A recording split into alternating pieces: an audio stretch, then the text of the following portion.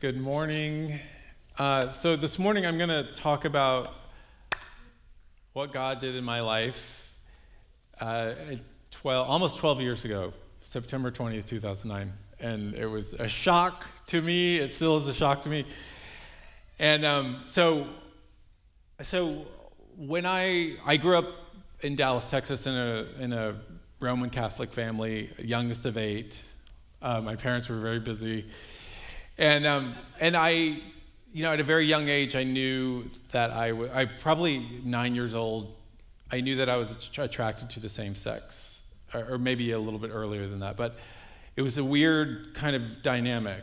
It's a weird phenomenon when that happens to you, because it's like, wait, what's going on? Because at that time, in the 80s, it was very much frowned upon to be gay, and especially in Dallas and Texas. And so, according to the Catholic Church, according to my friends, according to the culture, being gay was not okay. It was very much stigmatized. So I kind of hid this secret inside for many years. And so on the outside, I was, very social and had a lot of friends and went steady with girls, but on the inside, I knew something was different about me, and I didn't know how to reconcile the two things. And so I just kind of had this double life, and it was kind of a schizophrenic life. And but it wasn't until high school I ended up becoming best friends with someone who also was going through the same thing.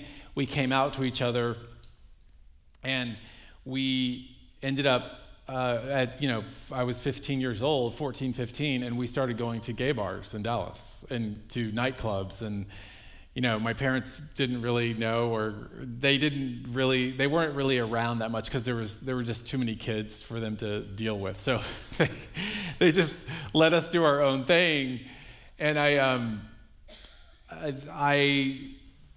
when I first went to these bars and these clubs, I was like, wow, like these are my people. These people get who I am. They are feeling the same way I do. And so I didn't feel so kind of marginalized anymore. I felt like, I was accepted by these people, and I was very much embraced by the culture, the gay culture in Dallas.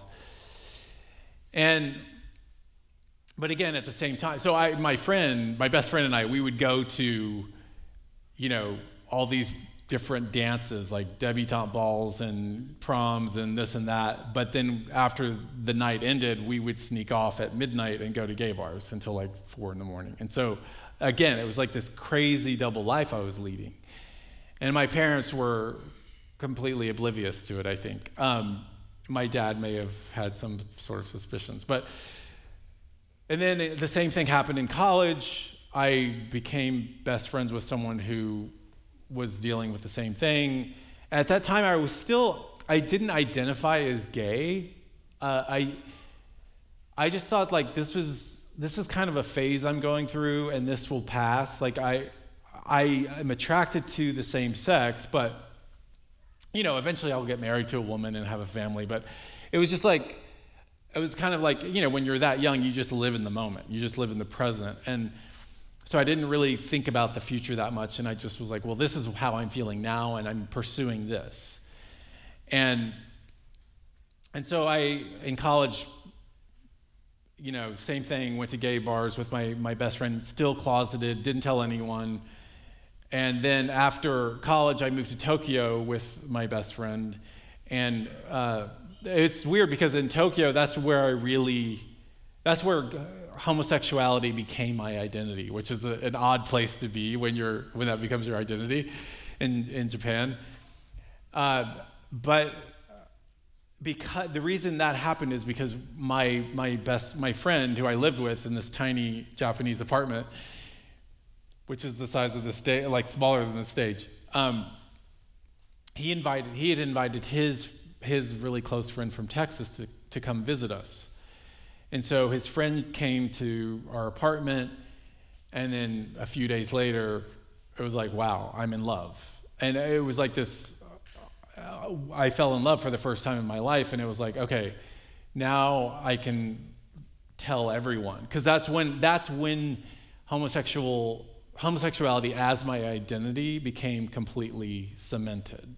And it was weird because it empowered me, that relationship empowered me to come out. And I told all my friends, I told my family, and so my sister actually ended up telling my family before I got home from Tokyo. But so by the time I got back to Dallas after a year of being in Japan, my parents knew, and they were really sweet about it.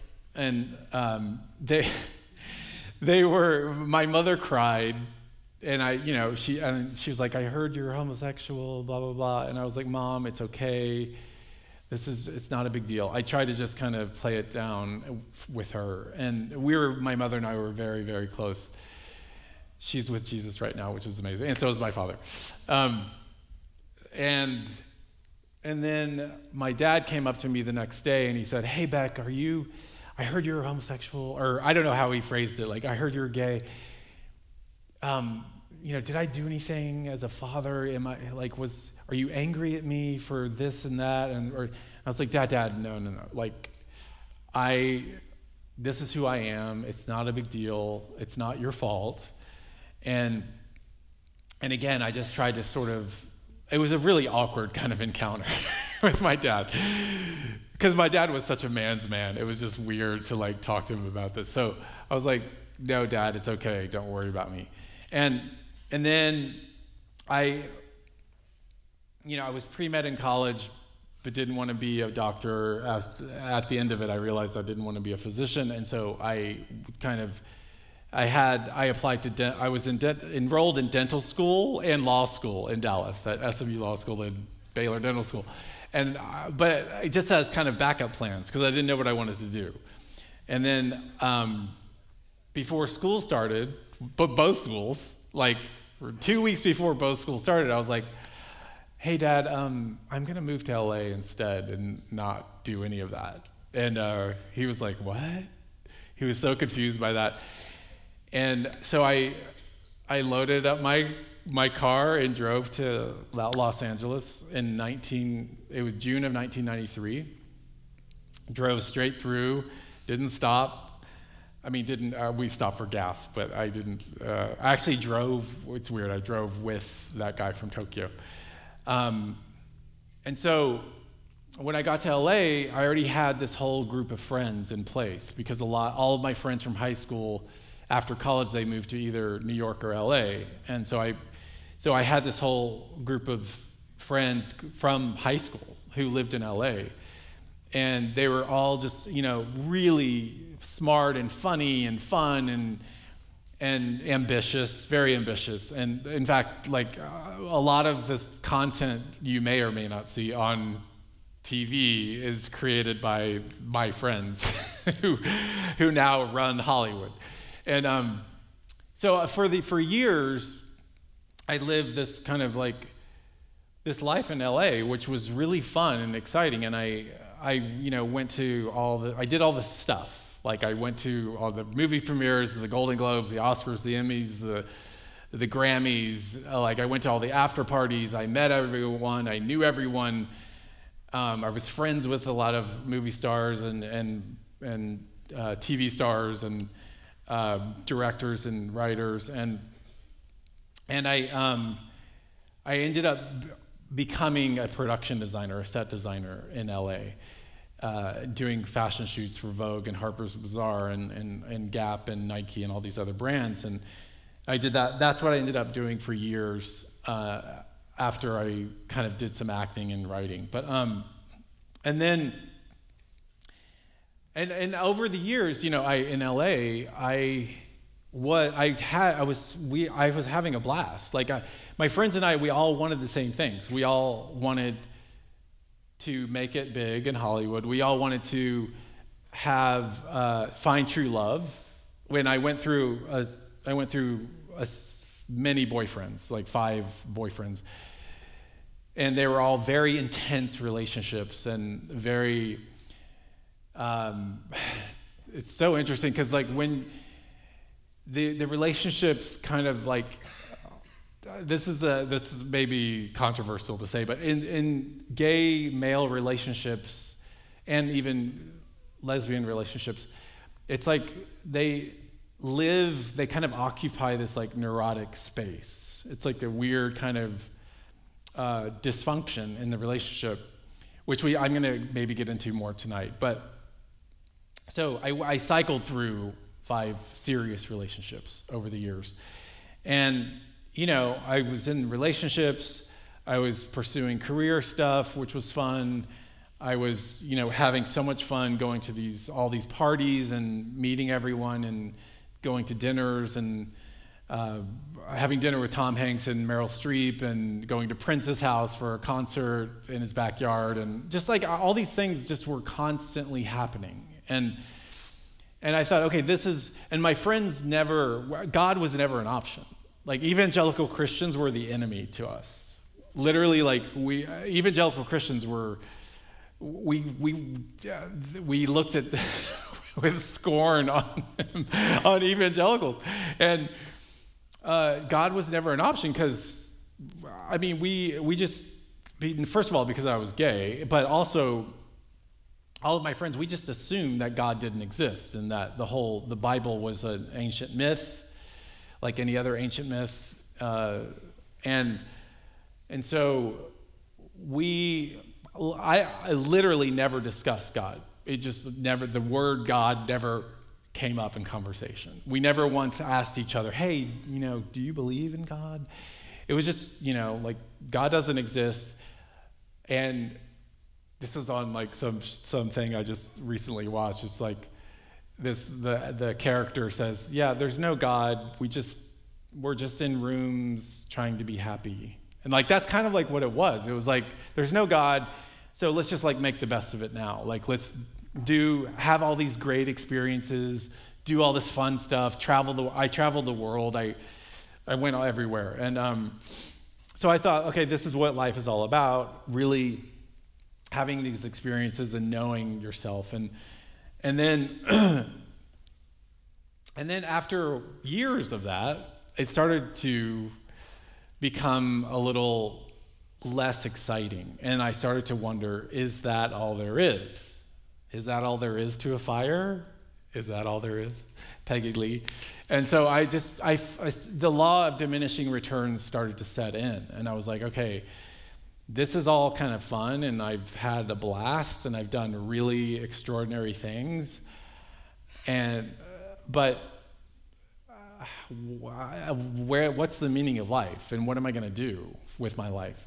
What's my telos? What's my purpose in life, really? Like, what's the goal? And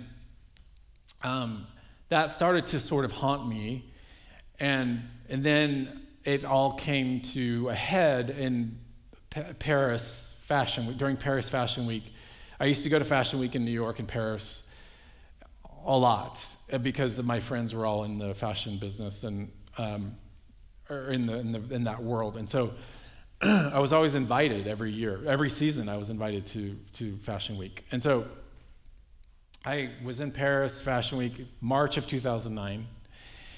And I went to, a bunch of the runway shows, to the after parties. There's always these after parties after the shows. And I at one night at this party, it was Stella McCartney's party, her after party. And I was sitting up on this like deck overlooking the dance floor at this club. It was at a club called Regine in the middle of Paris. And I was sitting on this deck with a few people drinking champagne, and everyone was there. Kanye West was there, like everyone was dancing, like having the times of their lives, allegedly. And so I just suddenly felt this overwhelming kind of emptiness. And I was like, whoa, like what's happening?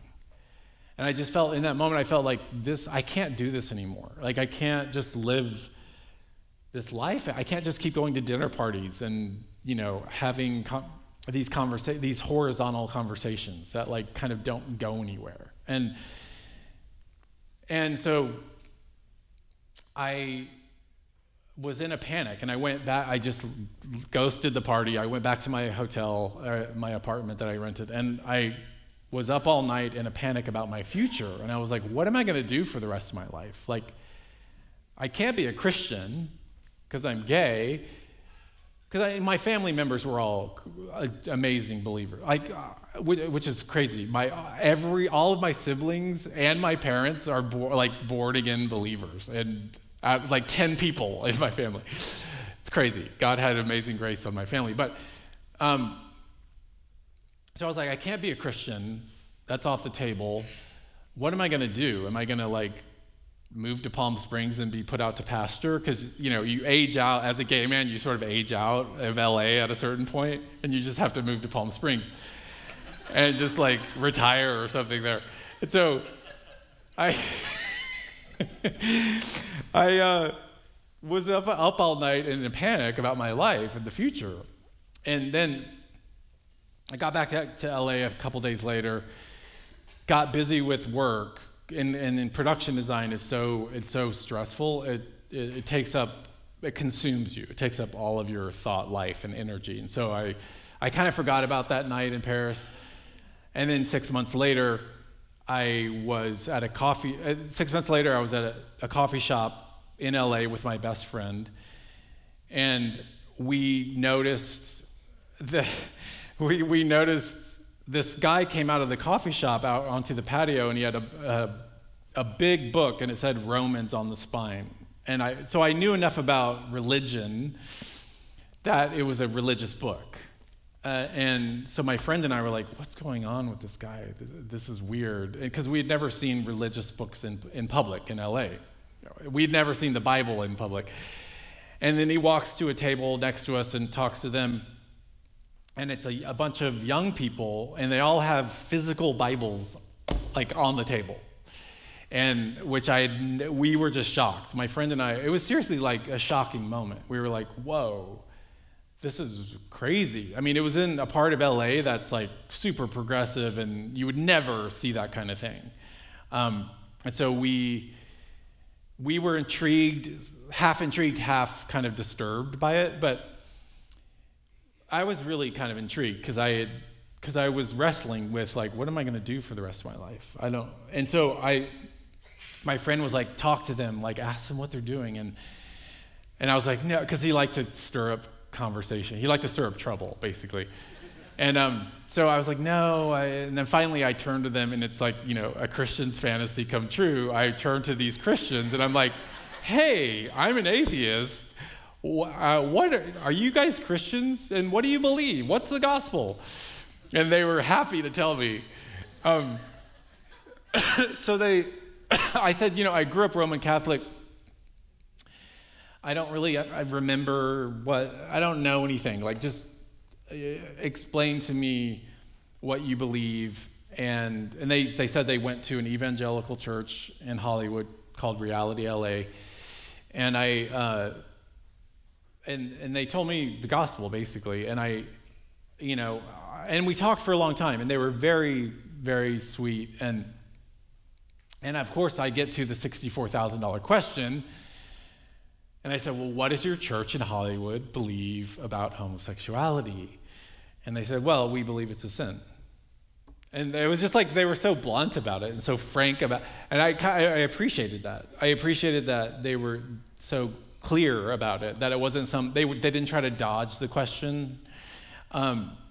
And I said, and in that moment, the reason I didn't freak out on them is because of that night in Paris 6 months before. And in that moment, I had this kind of flash of okay, there's a slim chance that God exists, tiny chance. There's a possibility.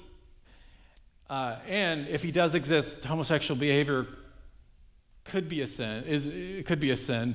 And what if I've built my entire life on this false foundation and I don't know it? And so they invited me to their church the following Sunday. My friend was just kind of in the background. He's a voyeur, so he didn't really participate in the conversation. He just listened. But they just invited me and said, come to church next Sunday. And I was like, well, I don't know about that. That was like a big step. And so they gave me the address of the church, and I had a whole week to think about it. And I did. I really thought about it. I was like, am I going to do this? This is weird. I'm betraying my people if I go. Like, if my friends find out that I went to an evangelical church, they're going to think I'm crazy. And so the next Sunday comes around, and I wake up, and I'm like, I guess I'm going to church today.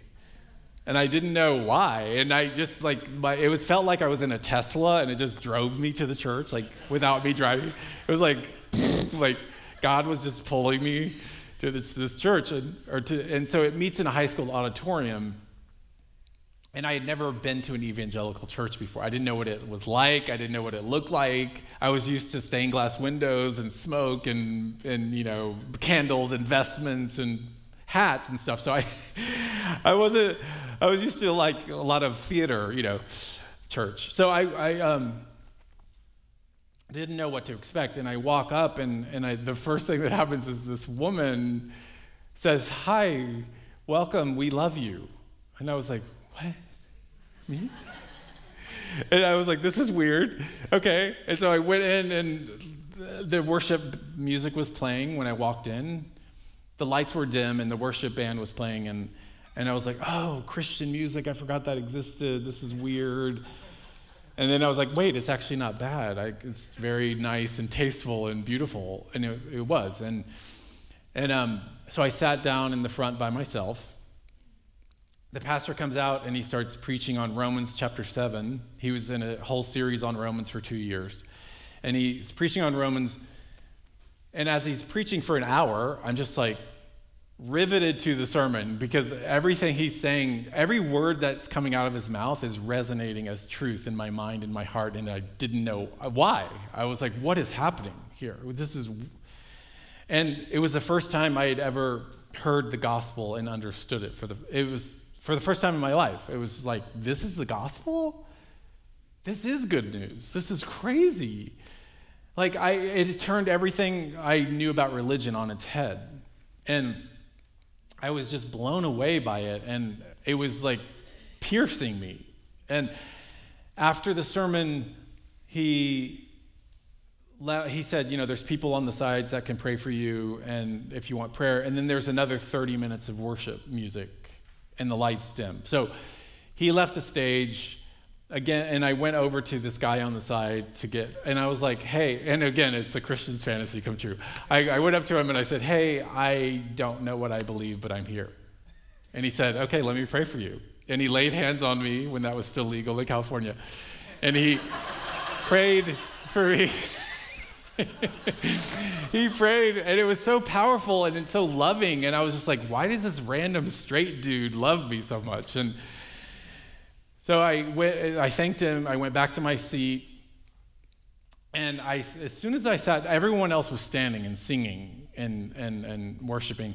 I sat down because I was just like too freaked out, and I just sat. But the second I sat down, the Holy Spirit was like just flooded me, and it was like God in that moment. It was like a road to Damascus kind of encounter with God and Jesus, and in that moment, God said, I'm God, Jesus is my son, heaven is real, hell is real, the Bible is true, welcome to my kingdom.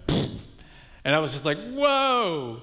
And I started crying. Like, I was crying harder than I had ever cried in my life. I was crying like an infant, which makes sense because I was just born again in that moment. And I was just like, I was crying. I was convicted of sin. I was crying over my sin, but also crying over, I was so joyful that I just met the King of the universe, Jesus, and that I finally knew the meaning of life. And I was like, whoa, this is insane. I can't believe this is true. And it was so clear. God had so much, it was so cool that God did that to me on the first day. The first time I went into a church, he was like, okay, I'm gonna show you who I am, and it's gonna be so clear that it's gonna be undeniable. It was like Paul when he's caught up in the third heaven. It was kind of like that moment, and it was like, it was like a near-death experience. After that moment, I was like, I just want to go to heaven. I don't even want to be on this planet anymore. And then I got home, and it happened again. God was like, let me show you some more of my glory. And he flooded me, and I just started bawling again in my bedroom, and I jumped up out of my bed because I was trying to take a nap. And I jumped up, and I was like, God, you have my whole life. I'm yours. I am done. Like, I'm done. And I knew in that moment that homosexual behavior was a sin. I knew that it was no longer my identity, that it was my old man, and that I knew that dating guys was not a part of my future anymore, but I didn't care because I had just met Jesus. And I was like, I'm going to go with this guy. Forget those guys. This guy's way better. He'll never leave or forsake me. He's always faithful. He'll never cheat on me. And so that was September 20th, 2009 at 2 p.m. And I am still in awe of God's mercy on me because, and of course I had to tell all of my friends afterwards, which was insane. And it took me 3 weeks to sit everyone down and talk to them and explain. And they were like, I was like, I have the craziest thing to tell you. And they're like, what? Are you moving? Did you meet a new guy? I'm like, well, yeah, kinda. His name is Jesus. And they were like, what? My friends were just stunned by it. Like it was the most bizarre thing for them to ever hear. And one of my friends asked me, she was she was very astute, she's very smart, and I told her my whole story, and I told her that, the Holy Spirit dwells in me, and I have assurance of my salvation and all this stuff. And she said, okay, well, let me ask you a question. So if you're sealed by the Holy Spirit, and then why can't you now go and start dating a guy? And I'm like, and I said, well, I kind of, these are some verses that came up, and this in 2 Corinthians, these are all Paul's verses, but in 2 Corinthians chapter 5, Paul says, therefore, if anyone is in Christ, he is a new creation. The old has passed away. Behold, the new has come. And then Paul goes on in Colossians chapter 3, and he says, for you have died, and your life is hidden with Christ in God. So that old man, that old self of me died when that was crucified, and I was a new creation. And then in Romans chapter 6, Paul says, how can we who died to sin still live in it? And in 1 John chapter 3, this is kind of chapter 3, verse 6 through 9. This is kind of a long passage. John says, the Apostle John says, no one who abides in him, in God, keeps on sinning. No one who keeps on sinning has either seen him or known him. Little children, let no one deceive you. Whoever practices righteousness is righteous, as he is righteous. Whoever makes a practice of sinning is of the devil, for the devil has been sinning from the beginning. The reason the Son of God appeared was to destroy the works of the devil. No one born of God makes a practice of sinning, for God's seed abides in him, and he cannot keep on sinning because he has been born of God, born again, born from above. And finally, in Hebrews chapter 10, verse 26 and 27, he says, the writer of Hebrews says, for if we go on sinning deliberately after receiving the knowledge of the truth, there no longer remains a sacrifice for sins, but a fearful expectation of judgment and a fury of fire that will consume the adversaries. So that's kind of how I explained it to her. I was like, you can't go on being disobedient to God after you are born again. Like it doesn't work. It doesn't fit. And she didn't she didn't really grasp that or believe that. I'm still praying for Stephanie. And a lot of people ask me, my friends, and because I told my friends, I'm going to be single and celibate for the rest of my life. Like, unless God does some, crazy thing and makes me attracted to a woman, like, I'm going to be single and celibate. And they're like, but isn't that unfair? Like, what? That's so, that doesn't, don't you feel cheated out of like a relationship? And I'm like, first of all, I'm in the most amazing relationship in the universe with the king of the universe. And I never, ever, not once in the last 12 years have I ever felt cheated or like life is unfair. What's unfair is Jesus had to be brutally beaten, tortured, and crucified for my sins. That's unfair. Like the fact that he redeemed me and I have eternal life now and I'm in the kingdom of God, I feel like the luckiest guy in the world. Like I feel like nothing is unfair in my life. I never feel, and I know this is not the experience of everyone who deals with this situation, but I never feel lonely because I have this intimate relationship with Christ. And it's so powerful. It's like I could just like be on a move to an island. I mean, not that it's not biblical to do that. Or, well, John did. He moved to Patmos and he was like tanning and writing Revelation at the same time. But like, it's like I have my relationship with Christ is so intense and powerful and amazing that I don't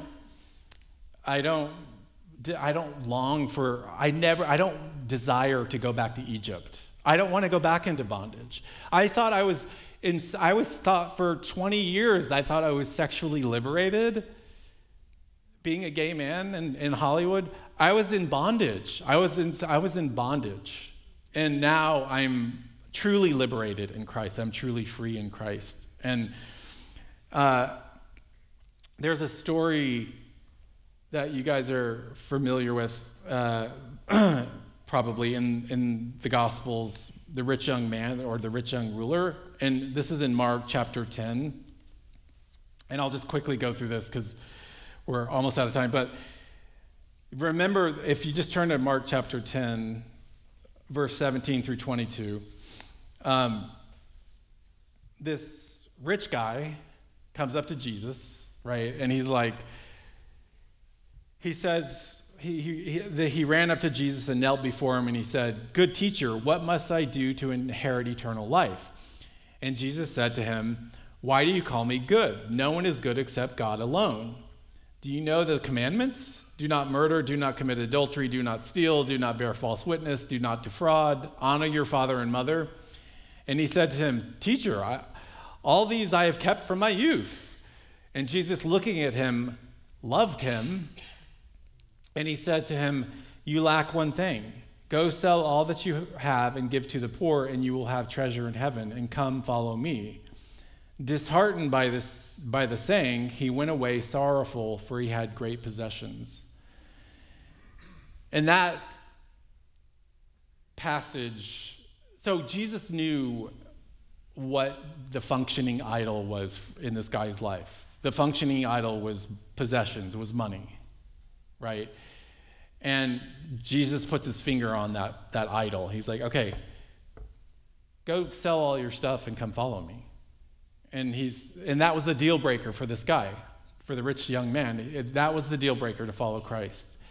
And can you imagine like having Christ in the flesh, Jesus in the flesh, asking you to follow him and just turning away and saying, "No, I'm going to go for that. I'm going to go back to my money." And that's the same thing. And I felt the same way as a gay man. Like in the gay community, that's the same thing. And I just see that all the time. This is the deal breaker. Like the identity of being gay is the deal breaker for coming to Christ. And I had a friend who I ran into.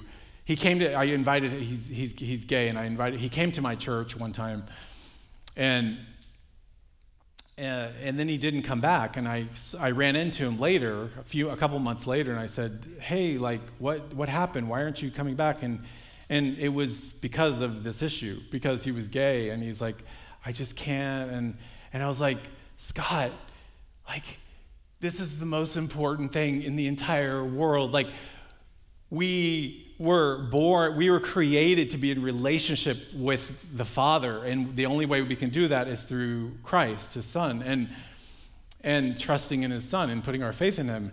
And he just was so rattled. When I told him like this, I was like, Scott, please, like, don't. And he had a boyfriend who was like, his boyfriend, or his husband actually, is a major, very successful TV writer in Hollywood. So it's like he would have to not only give up being gay, but also give up this like really fancy life he lives.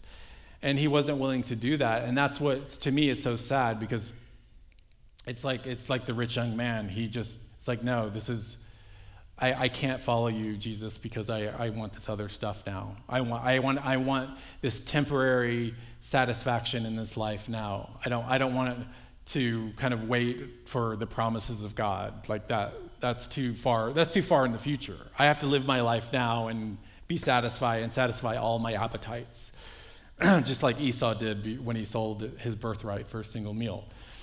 So we're out of time. The one last thing I do want to say is this verse. I want to just read this verse from Matthew chapter 7, because this kind of says it all, and it's so powerful. Matthew chapter 7, 13 through 14, Jesus says, enter by the narrow gate, for the gate is wide, and the way is easy that leads to destruction. And those who enter it by it are many.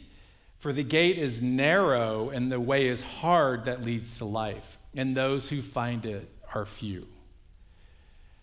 So that's really powerful stuff. And so enter by the narrow gate. So I'm going to pray for us. Thank you, Lord, so much for this time. Thank you for your mercy, your salvation. Thank you for just all that you've done in our lives, Lord. And the salvation itself is a total miracle. It's everyone in this room who is saved. It's a miraculous thing. It's a supernatural, miraculous thing. And so, God, I thank you so much for that. I just pray for anyone in here who doesn't know you or who is even struggling with this issue, that you would just minister to them, that you would, just like you did to me that day when I was in church, that you would just show them who you are, that the gospel would just pierce them, Lord, and they would come to you in faith and have everlasting life. So, Lord, we just love you, we bless you, and we just pray this in your name, Jesus. Amen.